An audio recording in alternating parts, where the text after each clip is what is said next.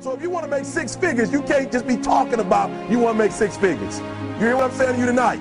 If you do the three things I tell you to do tonight, I guarantee you, whatever it is you want to do in life, you'll be able to do. You will be able to accomplish whatever you want to academically, financially, relationally, whatever. So three things. All right, I'm going to tell you the story. I got to get out of here. And the story is about, you guys have probably heard about this before. It was a young man who, he wanted to make a lot of money, and so he went to this guru, right? He told the guru, I want to be on the same level you are. And so the guru said, if you want to be on the same level I'm on, I'll meet you tomorrow at the beach at 4 a.m. He liked the beach. I said, I want to make money. I don't want to swim. Guru said, if you want to make money, I'll meet you tomorrow, 4 a.m. So the young man got there at 4 a.m. He all ready to rock and roll, got on the suit, should have wore shorts. The old man grabs his hand and said, how bad do you want to be successful? He said, real bad. He said, walk on out in the water. So he walks out into the water. Watch this. When he walks out into the water, it goes waist deep.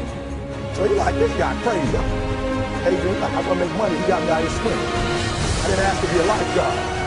I want to make money. He got me in. So he said, come out a little further. Walked out a little further. Then he had it right around this area, the shoulder area.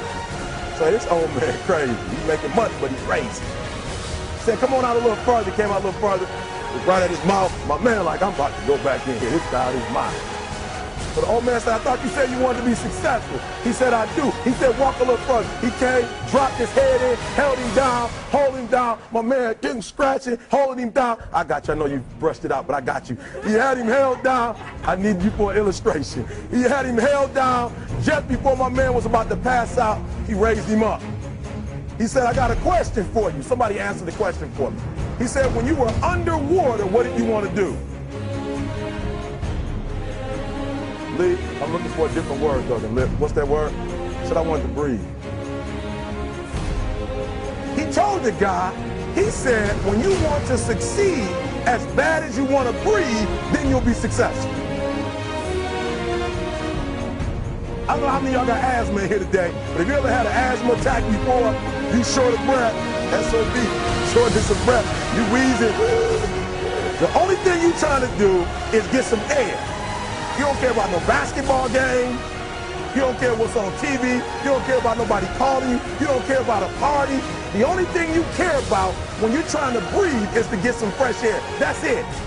And when you get to the point where all you want to do is be successful as bad as you want to breathe, then you'll be successful. And I'm here to tell you, number one, that most of you say you want to be successful, but you don't want it bad. You just kind of want it. You don't want it badder than you want to party. You don't want it as much as you want to be cool. Most of you don't want success as much as you want to sleep. Some of you love sleep more than you love success. And I'm here to tell you today, if you're going to be successful,